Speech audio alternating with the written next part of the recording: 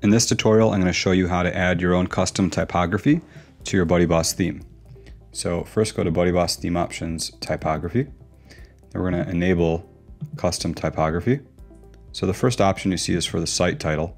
Now I have a logo added, so let's quickly turn the logo off just so you can preview that. Now we have text. And then if I go back to typography, let's say I don't want Roboto, I can pick some other font. Now it looks like that. And I can select a different font weight. That's kind of the thickness. So this particular font only has one font weight, some have multiple. And I can adjust the font size and the font subset if it allows. So these are all coming from Google Fonts. Here's an example that has different thicknesses, so like light italic, for example. Okay, and then you can drill down and go into your body font.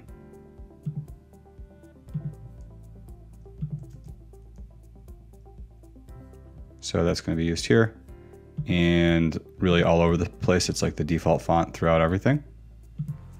And then H1, this stands for heading, a standard HTML tag H1.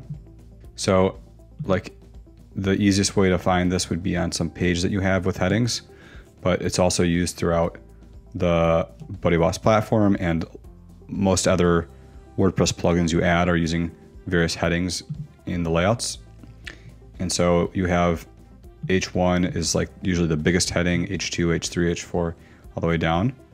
Typically you don't see all the way down here. Most of them are going to be 1, 2, or 3. In any event, you can change these and then you can play around in the theme and with different content and see how it affects things. And you have all these Google fonts to choose from, a huge list.